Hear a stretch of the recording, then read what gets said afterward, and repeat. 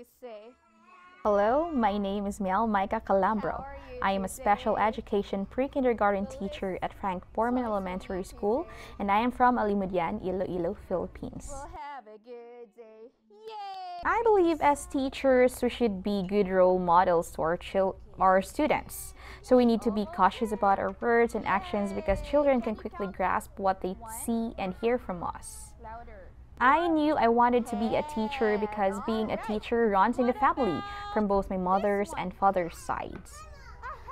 For me, the most rewarding part about being a teacher is seeing my students' progress and seeing their faces every day, that they're excited to come in the classroom and excited to do activities with me and playing with their friends.